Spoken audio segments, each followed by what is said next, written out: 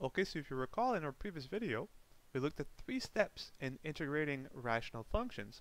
And in step 3, we said that we want to decompose the remainder from the long division over the factored form of our divisor as a sum of partial fractions, which is a sum of simpler rational functions.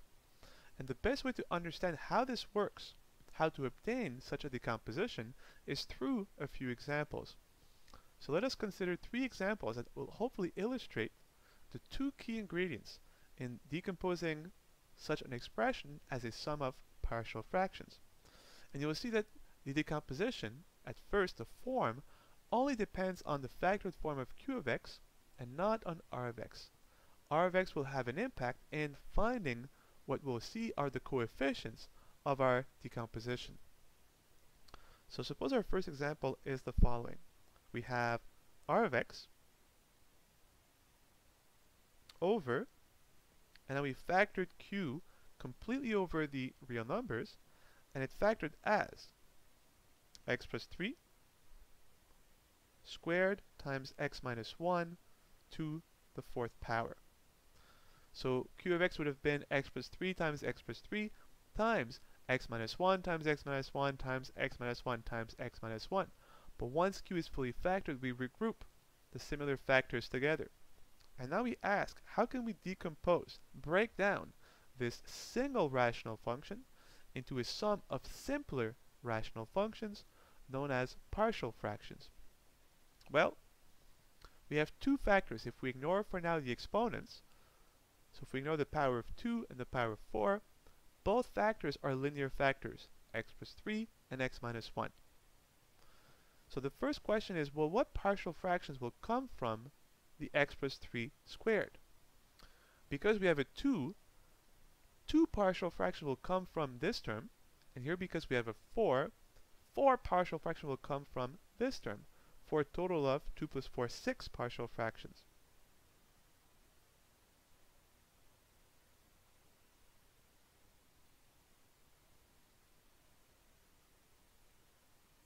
Okay, so we have our 6 partial fractions, again coming from the exponents. 2 will come from x plus 3. So what are they? The first one will be over x plus 3.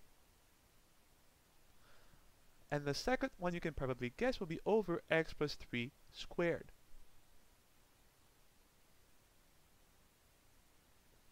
And right now we do not worry about the numerator of our rational functions. We always handle first how many such partial fractions do we have, and the denominator first.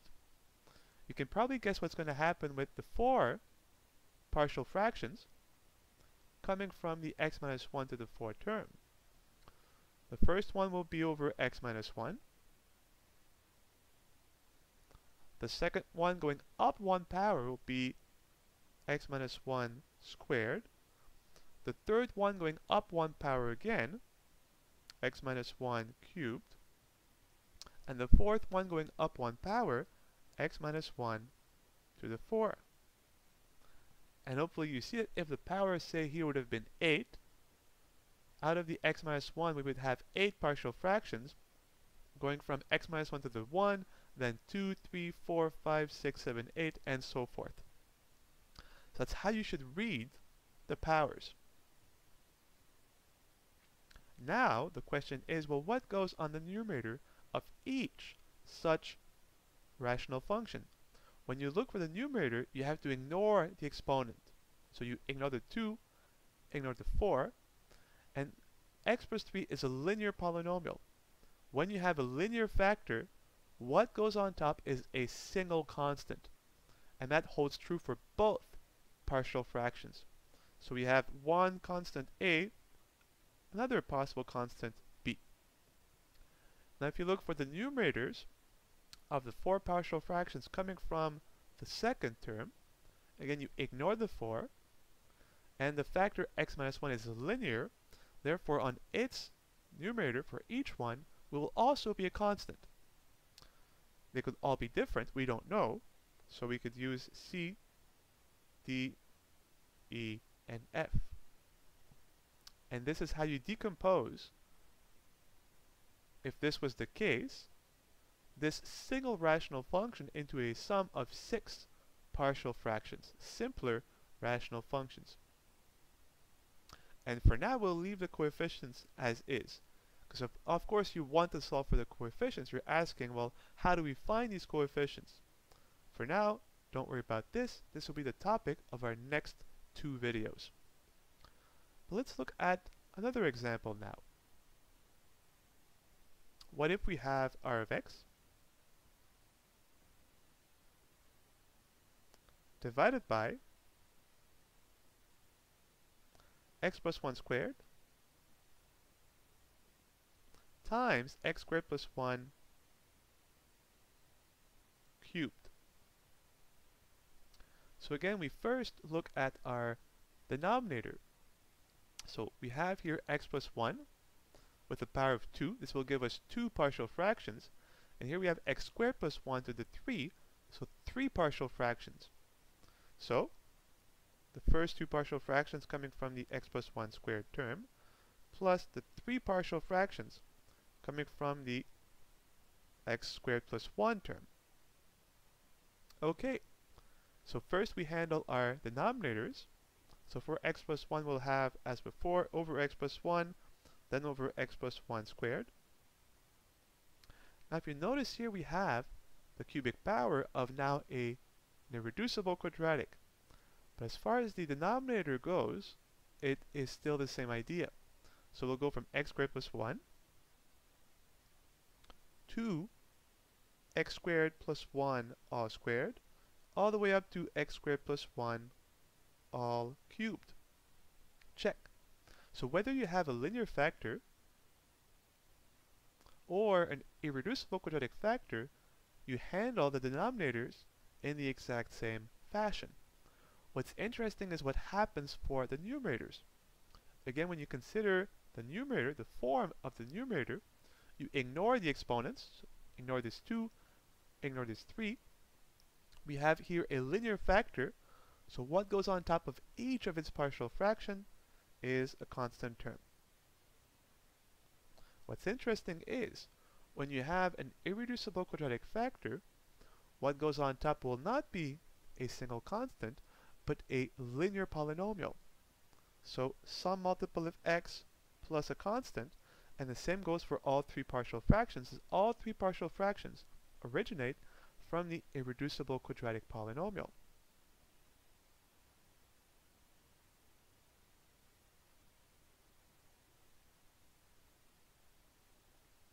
And that is the only true difference.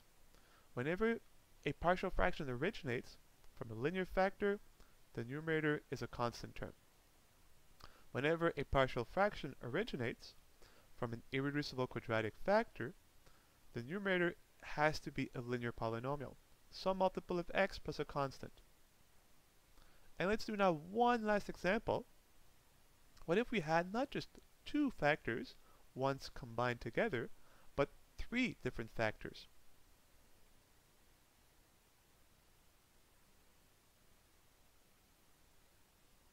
So what if we had r of x over x squared over x plus 1 cubed times x squared plus 2. Now if you look here, x squared plus 2 is alone, so the exponent of course is simply 1. So as always, we first handle our denominators. This is an x, which is of course a linear factor. Don't mistake this for a quadratic, because we only have to separate the irreducible quadratics from the linear factors, but x squared is not an irreducible quadratic. It is x times x, so a linear factor multiplied with itself twice. So, out of this x we'll get 2 partial fractions, out of the x plus 1 we'll get 3 partial fractions, and out of this x squared plus 2, which is an irreducible quadratic, we'll get 1 partial fraction for a total of 6 partial fractions.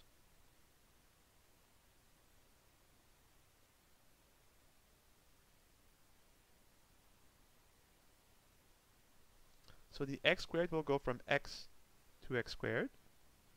The x plus 1 cubed, we go from x plus 1 to x plus 1 squared 2x plus 1 cubed.